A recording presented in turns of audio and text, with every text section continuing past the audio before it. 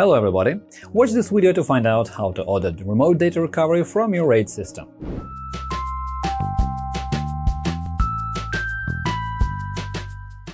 Every day, thousands of users across the globe spend their precious time looking for tools that will bring their lost data back. They're trying to recover it by themselves, they're looking for specialized service shops dealing with data recovery, and so on. You can try and save your time by ordering a remote data recovery service instead of reading long manuals or searching for this kind of service in your neighborhood. Thanks to recent advances in remote control technology, it is quite possible now. Yet, before you order this kind of service, you will have to spend some time to prepare and configure your storage system for recovery, since recovery operations cannot be performed without these preparations. Hello friends! If you need to recover deleted data, view or restore removed browsing history, Hetman Software Products will help you.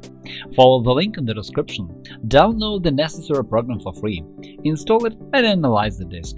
The utility will show you the data you can recover, so you'll be able to view it or get it back. In our channel and blog, you will find solutions to any problem, from installing an operating system or configuring it to fixing possible bugs and errors or optimizing mobile gadgets. Our specialists will answer any questions you ask in your comments under the videos or articles. The first thing you should do is to take the disks out of the device and connect them to a Windows computer, where you have already installed Hetman RAID Recovery. If your device is a specialized NAS system, just take out the tray with the hard disks.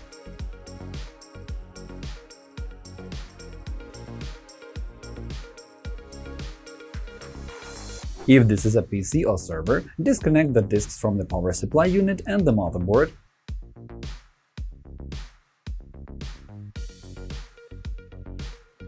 Remove the screws that fix the disk to the case and take the disks out.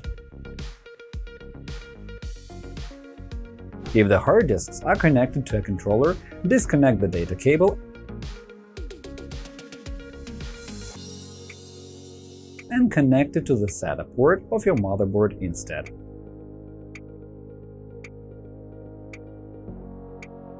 For RAID arrays built in Linux or macOS, you can use a virtual machine. Check the link to watch a detailed video tutorial on this topic. Before taking the hard disks out of the case, you should find out how many disks make up your array and check if you have enough SATA ports on the motherboard of the computer where you are going to connect the hard disks, and if there is a sufficient number of power connectors, and even if it has enough power to work with all those HDDs. This is what a SATA port looks like, and here is a picture of a power connector. The number is limited by specifications of the motherboard and the power supply unit. If there are more hard disks than ports, you can temporarily disconnect a DVD drive or another device which is not required for the recovery process.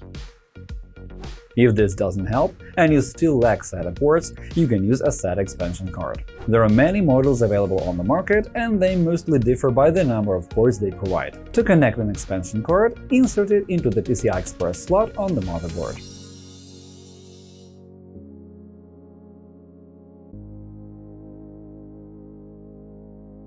If you have less power connectors than necessary, there are all kinds of adapters and splitters. For example, this type of splitter lets you turn a single Molex connector into 4 or 5 SATA power connectors. A single hard disk doesn't consume much power. Even at full load, it's under 20 Watt, depending on the disk capacity, so an ordinary 400 Watt or 500 Watt PSU should be enough for 10 hard disks.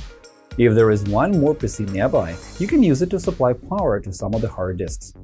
This is a suitable solution if you don't have any splitters at hand, or if the first computer's power supply unit is too weak to provide power for all your HDDs. This way, the hard disks are connected to the motherboard of the first PC, but they receive power from the other one. Before proceeding to the next stage, make sure that everything is connected correctly. Start by turning your PC on and checking if it can detect all the hard disks you have connected to it. Open the Disk Management app, right-click on the Start menu, and select Disk Management. If all your connections are OK, all the hard disks should appear in this window. The next stage is configuring your computer for remote administration.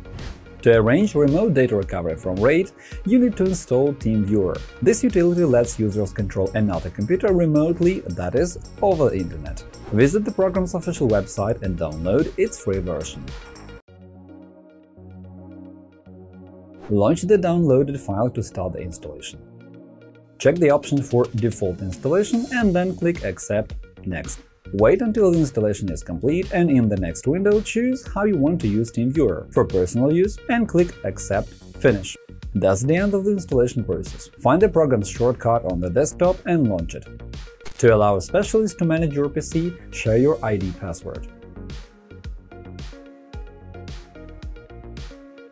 After you have taken all these steps, your computer and storage system are ready for the remote process of recovering the lost data.